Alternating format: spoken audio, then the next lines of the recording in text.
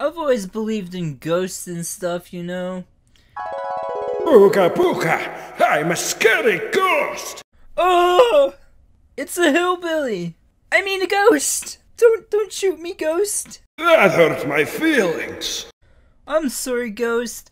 I didn't mean to.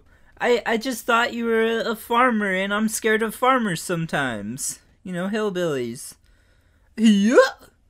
Well, anyways, I've used the Ouija board once.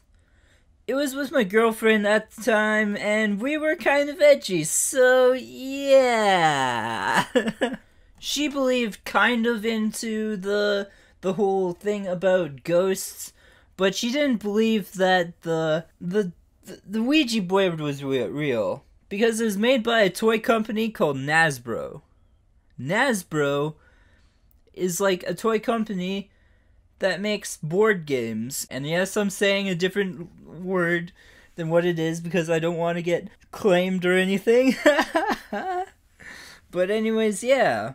And she was shocked when it actually worked. Like, it actually started like moving. And she was like shocked. She was like asking me if I moved it, and I was like, "Dude, I did not move it." And it was like, she was like, "No, what's going on? I don't know what's going on." And then I was like, "Well, I guess that's weird." And also, like, it spelled out some gibberish, and that was weird. So basically, the gibberish was like, we searched it up later.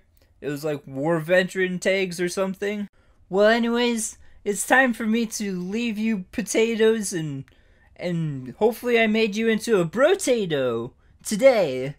And I just have to say, if you have your own beliefs, that's fine with me, you know? It's whatever, you know? If you don't believe in it, it's fine.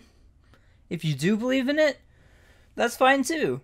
But anyways, it's time for me to leave, and I'll bid you farewell, brotatoes, and fellow potatoes, and fellow brotatoes. I hope you're a brotato today.